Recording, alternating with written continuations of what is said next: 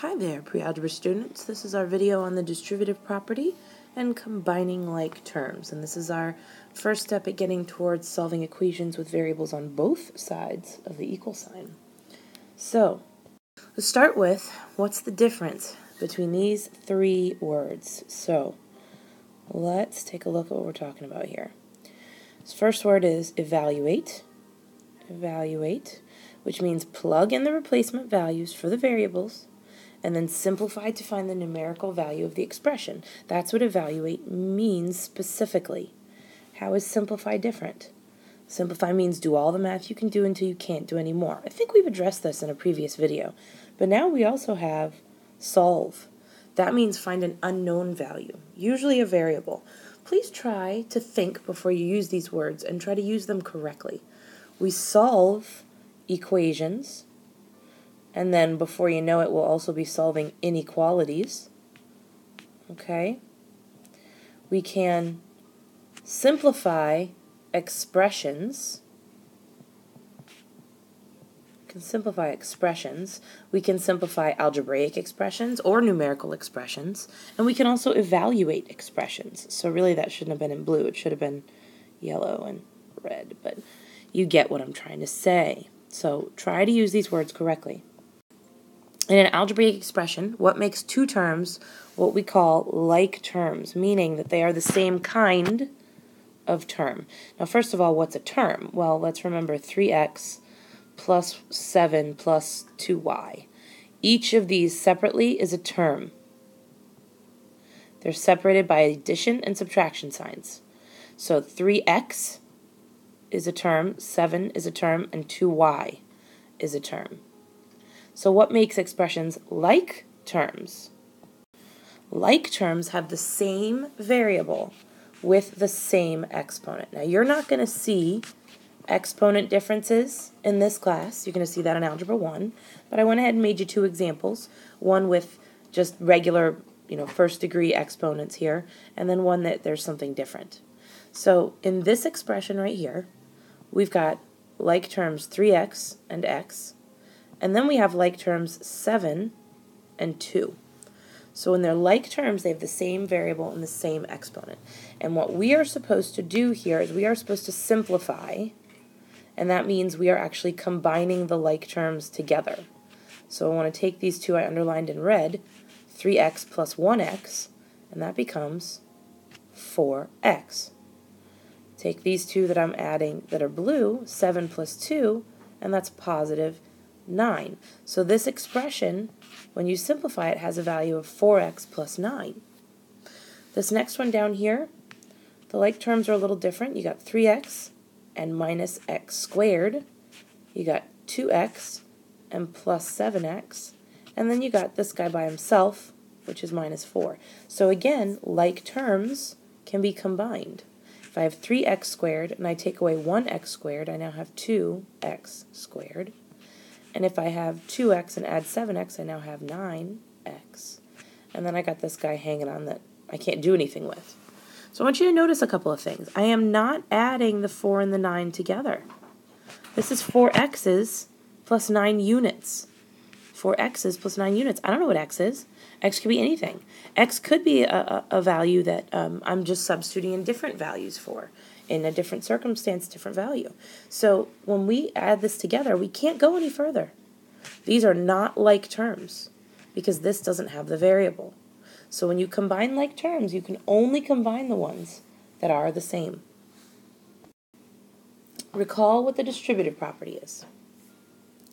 To multiply a sum or a difference by a number, that should be multiply, multiply each term in the parentheses by the number outside the parentheses. So in this particular example first, right here, 5 times 12 and 5 times 4, but that's ridiculous because that's not what people do. What people do, sound like a Geico commercial, what people do is they add, then they multiply, because that's what makes the best sense when there's a numerical expression. But the distributive property was was written down and was used not for numerical expressions. This isn't really what the distributive property is about. No. These are right down here. With the variable Excuse me. Oh. Early morning video making. Sorry. I have the danger of yawns. Okay. This x right here plus 4 can't be simplified. I can't add the x and the 4. Let's stop and think. X plus 4 and x times 4 are not the same. They are not equivalent. So you can't just say 4x. So they don't go together. So the reason for the distributive property is being able to distribute out that 5. 5x plus 20. Or, like in the case of this one, a negative 5. Negative 5x plus negative 20, but I'm not going to write plus negative 20. I'm going to write minus 20 because that's the better way to write it. Same idea over here. Distributing, this time over a difference. Notice here, it's over a sum, and here it's over a difference. So negative 5 times x, negative 5x. Negative 5 times a minus 2, positive 10. We don't need any extra symbols, so get in the habit of writing it that way. And in this case, positive 5 times the difference. 5 times x, 5x. 5 times minus 2, minus 10. So with the distributive property, this is actually the point. Variables, algebraic expressions, that's the reason we have the distributive property, not this. So I get upset when they insist on making examples that are just numerical like that. And I teach it that way too, but that's because the state does. So it was one of those pet peeves of Miss LeCompte's angry math teacher. All right, but let's try some more problems. Let's combine some like term combining and distributive property here. If you think you've got this down, why don't you pause it and try them out and then see how you did. If you don't, just go ahead and watch me do them. Okay, let's underline. In fact, instead of underlining the like terms, I'm going to put a little box around the ones that are the same, and I'm going to put a little triangle around the one that's not the same. So let's take and combine my like terms. 5y and 2y is 5 plus 2y, or 7y, and then plus 3. Do not try to go further. If you wrote down 10y, you're doing it wrong. You weren't paying attention. Go back and rewatch. Next one. Let's make a little circle around these like terms. And then let's put a little, well, we'll just keep it kind of consistent around these like terms. Except I made a mistake.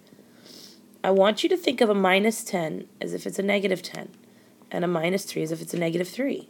And when you combine the like terms here, n plus 9n, and that's 1n plus 9n, that's 10n. Minus 10 and minus 3 is like adding negative 10 and negative 3. It's negative 13. So this is where learning that subtraction is just the same thing as negative numbers is helpful. Okay, next one.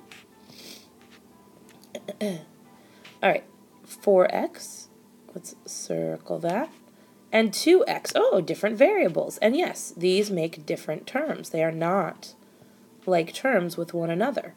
So I'll get this one and this one. So negative 4x plus 2x, think negative 4 plus 2, that's negative 2.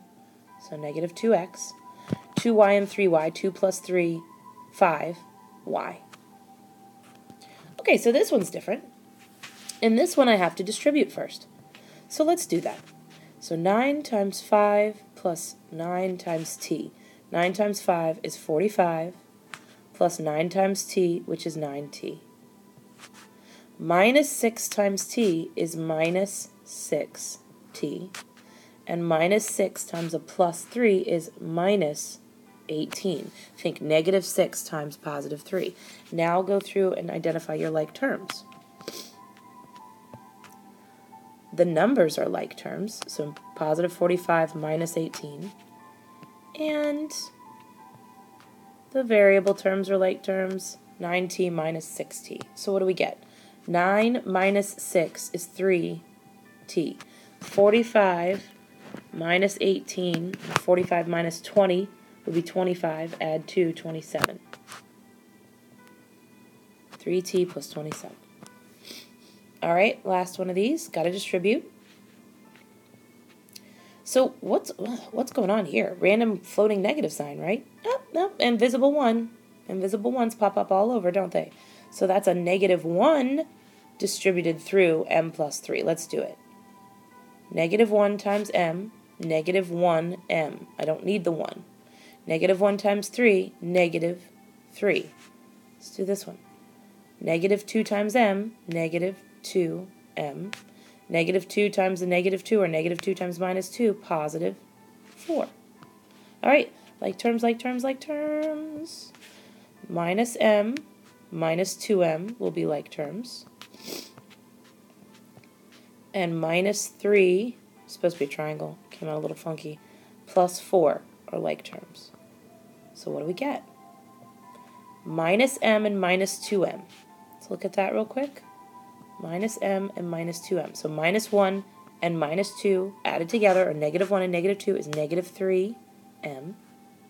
And the negative 3 added to a positive 4 is positive 1. So hopefully if you did them on your own, you came up with the same answers. We'll be practicing a great deal with this in class. All right. See you guys in class.